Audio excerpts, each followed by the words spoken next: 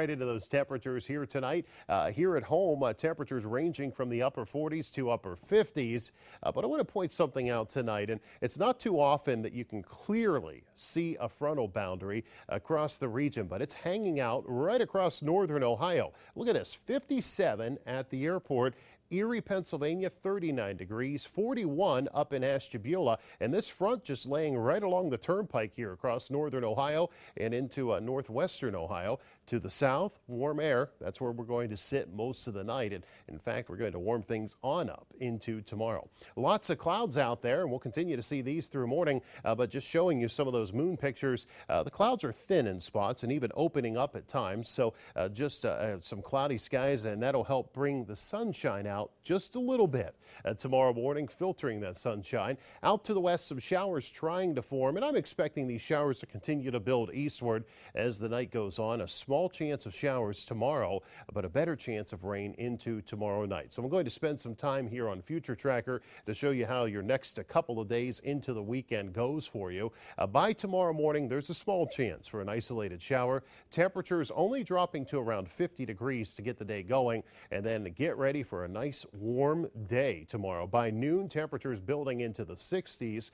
The wind will pick up tomorrow. We're going to get some decent wind gusts up above 20 to 30 miles per hour through tomorrow afternoon, right into tomorrow evening, and a small chance for an isolated shower or even a rumble of thunder later tomorrow. But I'm expecting the heavier rain and the chance of thunderstorms to move in later tomorrow evening and tomorrow night. Out of the 70s into the 60s. Here's 9 o'clock, and this is what I'm talking about. I talked about the warm front tonight, the warm air south of it. Tomorrow night, the cold front comes through and temperatures will drop, but along that cold front, I'm expecting a line of heavier rain and the chance of thunderstorms. Now, Future Tracker putting that through here 9, 10 o'clock, 11 o'clock tomorrow evening. If you get stuck underneath some of these storms, the risk is there for some gusty winds. So I'm going to keep a close eye on this line as it moves on through tomorrow night. Behind it, temperatures start dropping fast right into Friday morning. We're going to dip toward the 30s and a few showers around on Friday, and then improving weather as we go through the afternoon. High temperatures only in the lower 40s on Friday. But that's the coolest day into the weekend. It gets better Saturday and on into Sunday.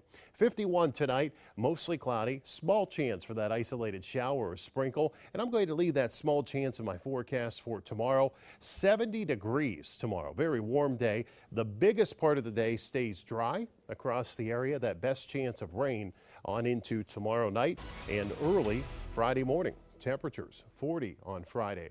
How about Saturday? Partly or mostly sunny skies, upper 50s. Nice way to start the weekend. Most of Sunday stays dry. Late in the afternoon for your Easter day, it looks like a small chance of showers, but a better chance into Sunday night and on into Monday with a small chance of showers. A little cooler, high of 49 on Monday, 50 next Tuesday, and right back into the upper 50s next Wednesday. Overall, a big part of the next 7 days staying dry for us. Yeah, it looks pretty nice. 70 tomorrow and then 40 Friday, and then we kind of level off. It does. Closer to where we should be, where around we should 50 degrees this this time of the year. Right. Yeah, absolutely. So a little up and down, a little rocky tomorrow night. Going to keep an eye on those storms. All right, Paul, thanks.